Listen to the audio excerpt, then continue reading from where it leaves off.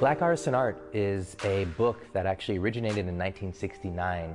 It's created by Dr. Samela Lewis along with Ruth G. Waddy, who were two female black artists at the time that were working with several other artists, whether they were collecting their work, exhibiting their work, or collaborating with them. And they realized that there weren't any other publications that brought together black artists in a movement-driven context to demonstrate that black art actually had a role within a social context. And so that book at the time was revolutionary in that it basically created a whole new paradigm for the world of fine art. And they did two volumes. They did volume 1 in 1969 and volume 2 in 1971. And it really sort of added to the peak and the crescendo of the black arts movement at that time. And after those two volumes, the spirit and the notion of Black Artists in Art transformed into other publications that Hampton University put out, the International Review of African American Art, but the book series itself never had any other volumes. And so that was almost 45 years ago. And now I'm fortunate enough to be able to work with Samela Lewis's grandson, Unity Lewis, and he felt very strongly not only about preserving the legacy that his grandmother had started, but also he felt very strongly about the tools and the sort of resources that that book brings to our community. And he said, this is something that I think we can bring back into the present day context, because there's actually a lot of room now for us to have something like this here with all the different sort of and varied forms of art that our people engage in that have definitely evolved since the 70s.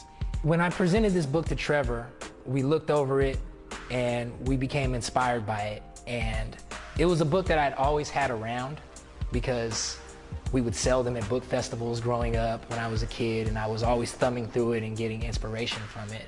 But in taking this book to Trevor and in taking this book to several other people in my community, artists in my community, I realized that the impact that this book has on people who've never seen the book and has had on the community overall. My grandmother started this project in the late 60s, and basically what it is an extension of the movement.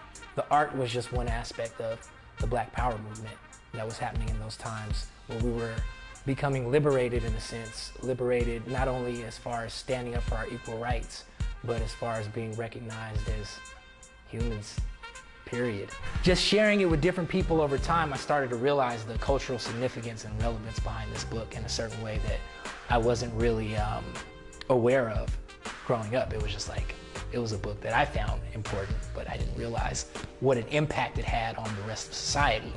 There's a need for us to unite as a community, for us to fight against oppression. None of this stuff has changed, so it's still relevant. And there are still artists who are continuing the Black arts movement today that can address these topics.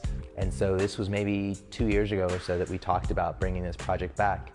And since then we figured, well, let's go and reach out to all the contemporary black artists that we can find and start to get them aware of this book and also get their work into the book. And as we started to collect more work from people that we knew locally and within our network, we realized that we can really take this nationwide, and this is something that the entire world should be participating in. And so now we're dedicated to a nationwide and even global campaign to engage as many artists as we possibly can in Black Artists in Art. The response has been that people are proud of us and people are excited to be part of this project.